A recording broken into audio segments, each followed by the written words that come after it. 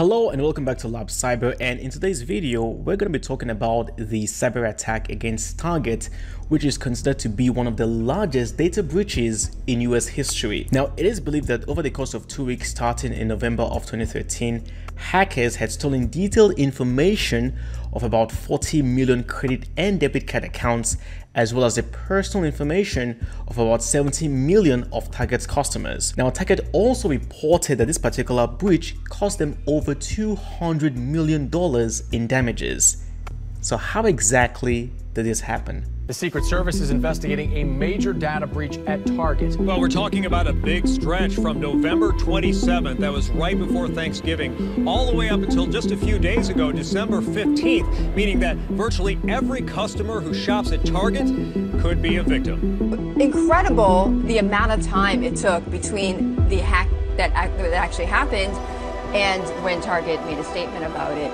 Do we know why they were asleep at the wheel here? Do you get any sense that Target's learned their lesson? It's hard for us to know. I mean, I'm very sensitive to the fact that when we came to them with everything we were reporting, they have nearly 100 lawsuits to protect themselves from. There's a limit to what they're going to be able to respond to.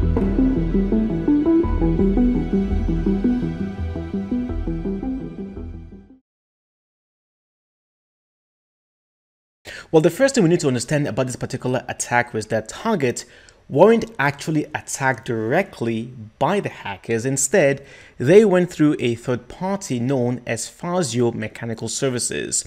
Now, Fazio Mechanical Services were responsible for providing and servicing Target with refrigeration systems, and as such, they had a remote network connection with Target, which they used for submitting electronic bills, contracts, and project management material. Now, this particular type of attack where hackers go through a third party is what we now refer to as a supply chain attack. So to carry out their attack against Fazio Mechanical Services, the hackers first sent a phishing email to one of the employees, and this phishing email contained a malware that ended up stealing the login credentials of this particular employee.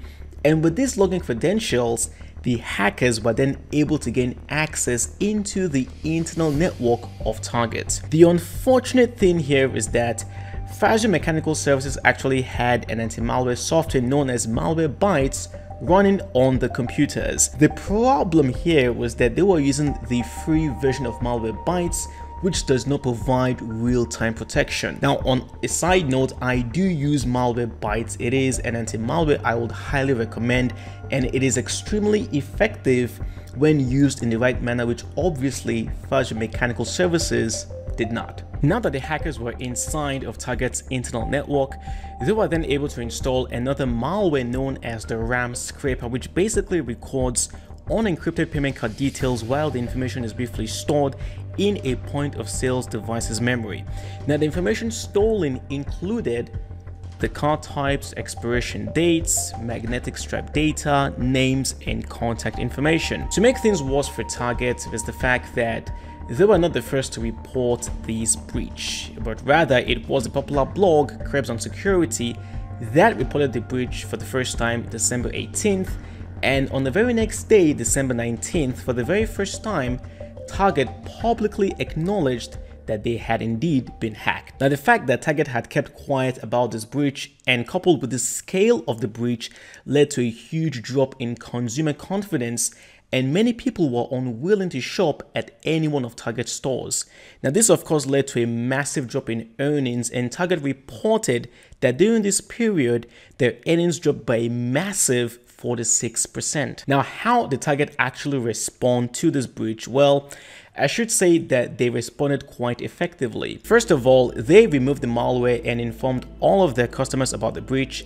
They then reassessed their entire digital infrastructure by increasing monitoring and recording of alerts, restricting vendor access, enhanced segmentation of networks, resetting over 445,000 employee and contractor passwords, and finally introducing two-factor authentication. But perhaps the biggest change as a result of this breach came with the mass introduction of the EMV, which stands for EuroPay, MasterCard, and Visa chip by card issuers. You see, prior to this attack, less than 1% of all American credit cards used the EMV chip.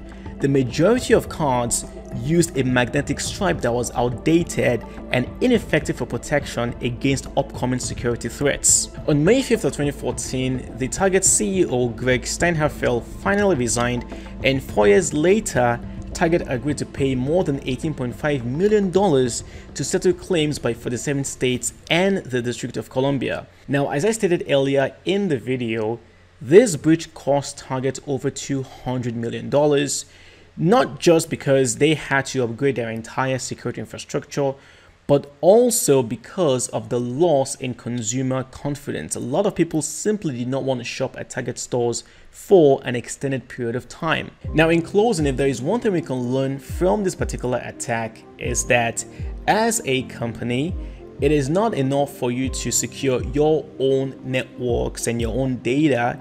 You also have to ensure that if there are any third-party contractors or companies out there that have any sort of network connection or data connection with your company, you need to ensure that they too have very effective security tools and policies to protect them from attacks from cyber criminals and malware.